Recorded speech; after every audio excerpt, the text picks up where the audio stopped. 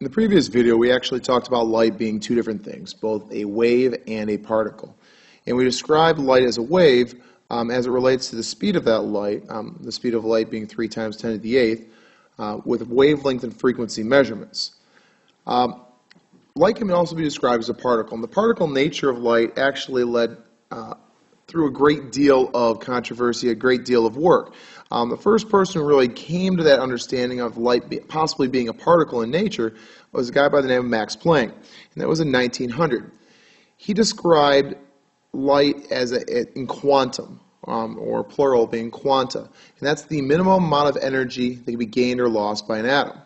So you can think about quantum as minimum energy gained or lost.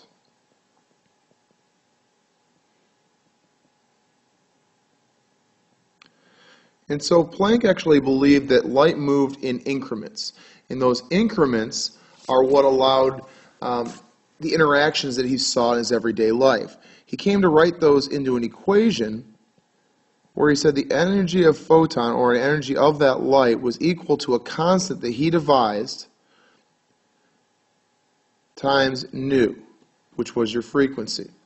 Okay, and the constant that he came up with, known to be later as Planck's constant, was 6.626 times 10 to the negative 34th joules times seconds. We'll work with this calculation in class, but it came to describe energy and as how it's related to the frequency. Planck proposed his idea based on something that he was observing.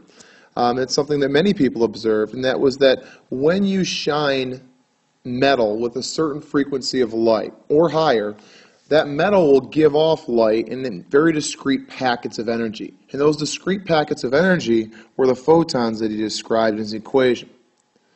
And so what Planck wanted to know was why it was only working in certain increments and only giving off a certain frequency of light.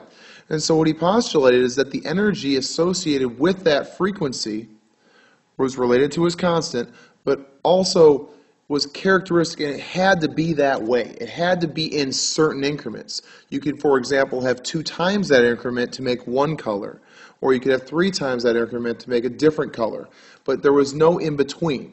He found that if I had a certain minimal threshold, it would create one color, in here red. If I have more than that threshold, and I reach the next one, I produce green, and so forth and so on. Now, where this actually related to was something called the atomic emission spectra. Okay, now atomic emission spectra you can think about as being like an elemental signature.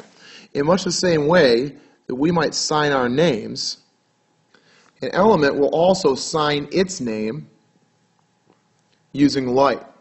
If you hit certain metals with light, it will give off a signature, and that signature you will see appear in the form of colors. Now, the opposite of an atomic emission spectra, which is black in most nature and then scattered with some color, would be an atomic absorption spectra, which is mostly color with missing black spectral lines. When we're looking at these atomic emission spectra, it's important to note that color only appears at very, very certain frequencies. And that can be related back to the photoelectric effect in that only threshold amounts of energy can produce a color depending on what type of element we're dealing with at that time. A little over 2 decades later, a scientist by the name of Niels Bohr in 1922 developed a new model of the atom based on the findings of Max Planck. Now, Niels Bohr believed that the atom worked in much the same way that the planets worked. With the sun in the center, he had discrete orbits set up around it. Now, this fit the particle nature of light theory proposed by Planck in that electrons could jump in small increments from one level to the next. But if they got caught in between, they'd simply fall back down. Think about walking up the stairs at your house. If you lift your step up higher than one step, you still have to fall back down to that level to take that step up. It is, however, possible to take multiple steps up at one time. You just have to have the right amount of lift in your feet. Well, lift is not necessary here. What we talk about instead are discrete jumps in energy. So the Bohr atom actually was used to explain the spectral lines of hydrogen. So hydrogen was the major focus for Niels Bohr.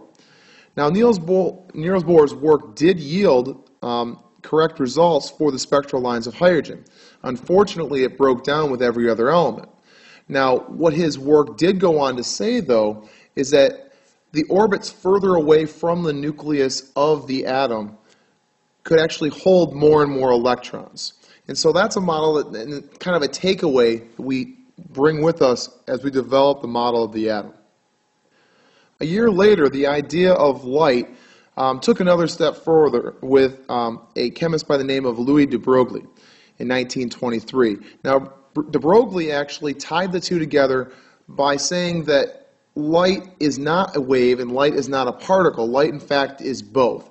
He actually proposed that all moving particles exhibit wave-like characteristics. And those wave-like characteristics can be described in a formula. And so he related the particle nature of light, right here, with Planck's constant, and said that the movement, this right here is movement, this is momentum, that's mass times velocity, actually generates a wave of light. And the wave of light being right here from our C equals lambda nu calculation from before. So de Broglie brought the two worlds together and opened up a whole new door to the development of what was going on with the electrons in the atom. We'll explore this idea a little bit further with our next lesson on atomic orbitals and where we can find electrons.